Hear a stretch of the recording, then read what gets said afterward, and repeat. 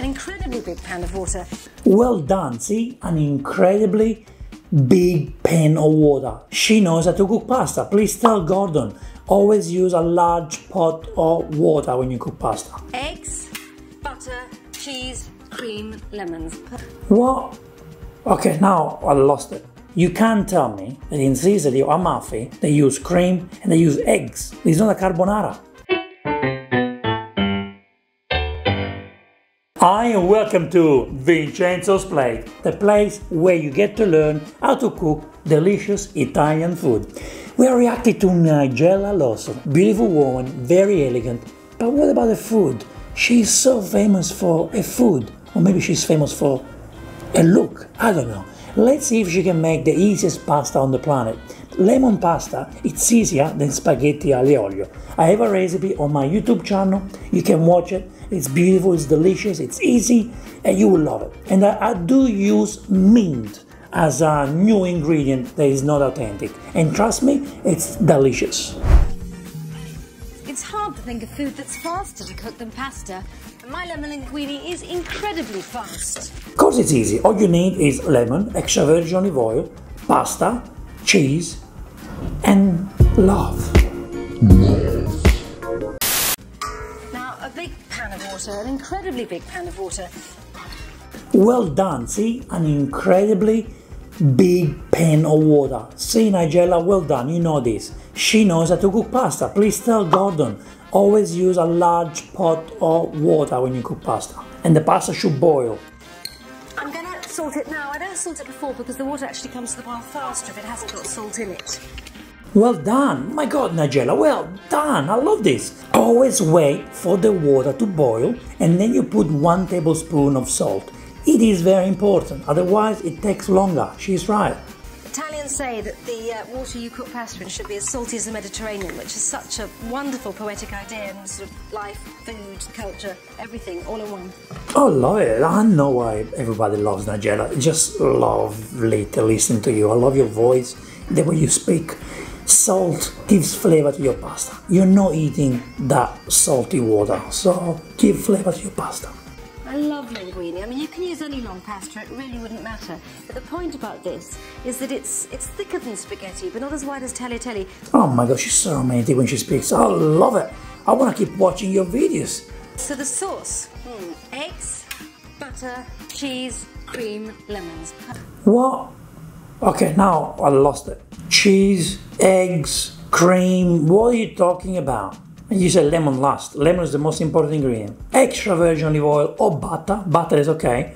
Guys, this is a beautiful dish that comes from the Amalfi Coast and from Sicily. Sicily especially, the biggest producer of lemons in the world, and they have the best lemons on the planet. Now, you can't tell me that in Sicily or Amalfi they use cream and they use eggs. It's not a carbonara. We're not making carbonara, Nigella, so I don't know where you're going right now. Now, I don't want the whites of these, but I find it much easier just to separate the eggs, cradling them from one hand to the other, rather than in a shell, which smells... Oh, she's using the Jamie Oliver technique. I like it. Jamie Oliver always uses hands, and I like this technique. It's very nice. The reason I'm beating it like this is because I really want it to get a bit sort of frothier and richer and also bring out this, to emulsify almost, I suppose, like I was making mayonnaise. But it's nothing as complicated as that. I just don't understand what she's doing. I mean, I love her accent and the way she's speaking, so she's making me love this video, but I don't really know if she's making lemon pasta because now I'm confused. She's actually making carbonara. And to aid this, some cheese. I don't think you don't need to measure this, just grate in as much as you want. That's right, don't measure it. Even though you're making a carbonara mix, but yeah, don't measure it. Carbonara needs lots of cheese. Cream. Now, I'm not adding too much, just enough to make the sauce kind of swathe the pasta. What's the need for this cream? What's the need to make this beautiful Mediterranean dish? What is the need to put the cream in there? Rather than drown it. It's rich, but it's delicate, which is the best combination. Now, my favourite bit, the lemon. I love the way when you zest lemons, you can smell it as you do it. I love the flavour of those lemon. I just love the flavour of lemon. It's so beautiful. A lot of the zest, because I think that's the best part of the flavour, better even than the juice. I agree. The zest is the best part of the lemon. It's so good. When I make my ricotta cannoli cream for cannoli, I put so much lemon zest because I do love that beautiful flavor in my mouth. Now again, really add as much or as little lemon juice as you like. I think just half a lemon is fine. I sometimes do put a whole lemon. I put the whole lemon, my friend. I don't care what. For one person, I put one lemon. That's why I don't put cream. Lemon is my sauce. Lemon gives the flavor. So fragrant, so comforting. Let me tell you, she's not doing anything wrong. This pasta, it's beautiful, creamy, it's nice, but it's not the lemon pasta I had in mind. It's not the Mediterranean lemon pasta she was talking about before when she said, oh, you know, Mediterranean Italians like to put salt in the water, so it reminds of the Mediterranean Sea. This pasta should be very light and simple, not creamy. I haven't added any salt because I think the Parmesan is quite salty enough. No pepper for a very good reason. This is harmonious, calm, voluptuous and creamy. I think pepper would interrupt that. Suddenly you get this speck of sharp pepper. That's not what I want. Oh my God, I love the way she speaks, the way she describes it. She's incredible. I'm not gonna use pepper anymore in my life. It's true, no pepper. But he kind of made a carbonara mix. The pepper, maybe, I don't know what to say anymore. I don't know, let's see.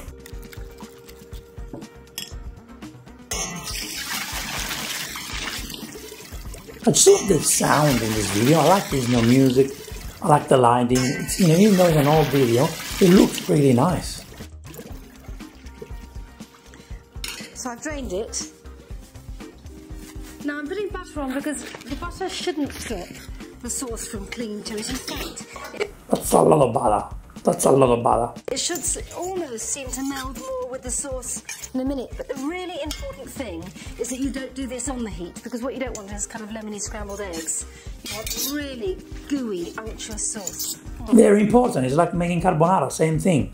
I would have used extra virgin olive oil, simply because it's my favorite, it's the healthiest. Just put extra virgin olive oil in there and put the spaghetti. Well, I would probably warm up the extra virgin olive oil, then put the spaghetti in so they keep cooking in there, and then you add the mix, you know, but of course switch off the heat. But you put the mix, the cream mix, when the heat is off, with the warm oil and the warm pasta.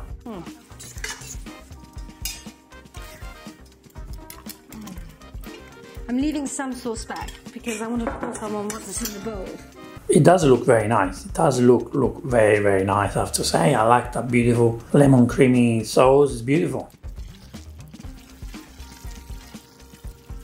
Well, I mean, that's it. And how fast is that? I mean, it's the sort of food you can really, really make when you're so stressed out. That's the idea of cooking, makes you want to shriek. It's true, so true. The only thing why I'm reacting to this is because it's called Easy Lemon Linguine, but the thing is, you need to let people understand that it's not the authentic version. And again, you can do what you want, you can be creative. I mean, I put mint in my lemon pasta, which you have to watch my video, okay? It's up here. But you can be creative, but you need to remember that it's not a lemon pasta anymore what you're doing. It's half carbonara, half lemon pasta, half something else. So call it creamy lemon linguine my way. Because I don't want people that follow you to think that this is what they eat in Sicily. I'm sure now, because people have been watching your videos, people in Sicily maybe made it. I'm going to make it because it's beautiful. But just let people understand how the original version is made first. And then you can make something else. And it smells so wonderful. It smells like the lemongrass of Amalfi or something. But with the cream in it there, it's just that mellowness, which means you just feel like you're eating liquid velvet.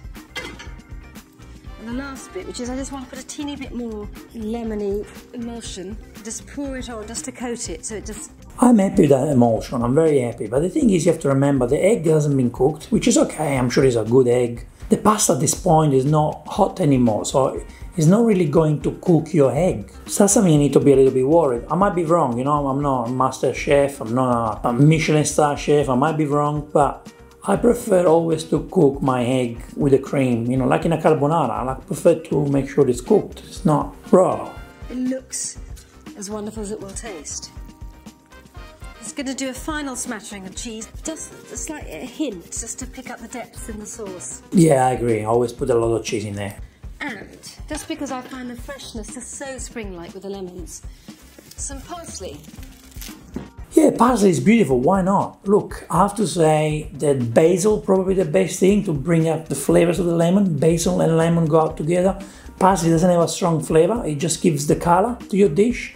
I use mint because in my opinion both parsley and basil doesn't give you what you want, and the mint really brings the flavors out of the lemon, you know. That's why I believe the mint gives the color and the beautiful flavors. And I always like to put zest on top of my pasta, lemon zest. I want to eat my lemon zest. I want my lemon zest to replace the Parmesan cheese.